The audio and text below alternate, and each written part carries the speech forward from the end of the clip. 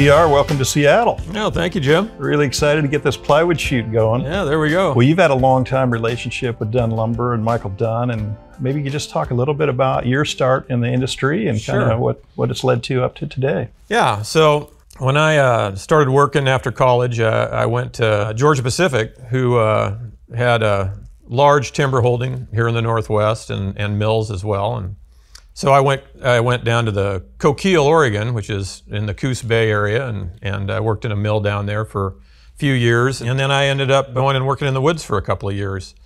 And it was an interesting time because it was a transitional phase in the industry in the 80s. At that point in my career, though, I had moved into sales and was at Roseburg Forest Products. And that's where I met Michael, Mike Dunn. And he came down and played golf one day with me, and I think I shot, one of the best 9 holes of my life. We teed off at dawn, and it was crazy. And he must have thought I was like going to go on the tour or something. And I was like, this is ridiculous. This doesn't happen like this ever. But anyway, we got to know each other then, and we started doing some business. And we ended up making a product called Super Ply, which is that hardwood face plywood that you guys still have in your yards today.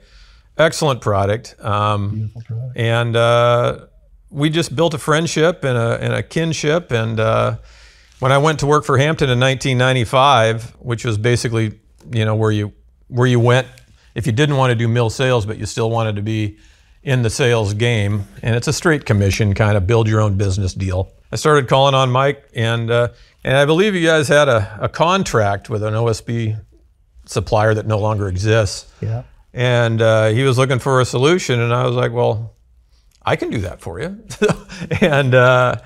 And one thing led to another, and we built a VMI situation that's evolved into what we have today, where it's just order now, get tomorrow kind of thing, hopefully.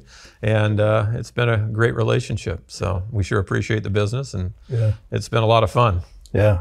Well, I know it's amazing, all the different things. Even when I was back in an operations role, you guys were sourcing VG fir finished lumber for us. Yeah. I mean, it's been all kinds of things that you've helped supply Dunn.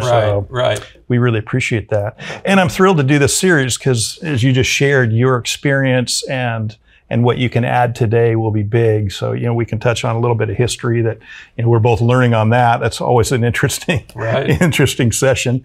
Manufacturing, best practices, some installation, just maybe some tips that help people stay out of the weeds.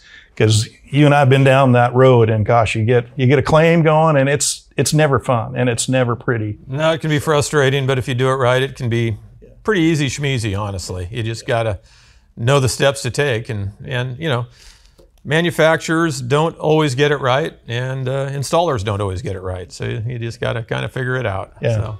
Well, again, I appreciate having you here today. I'm looking forward to this. Yeah, thank you, Jim. It's a pleasure to be here.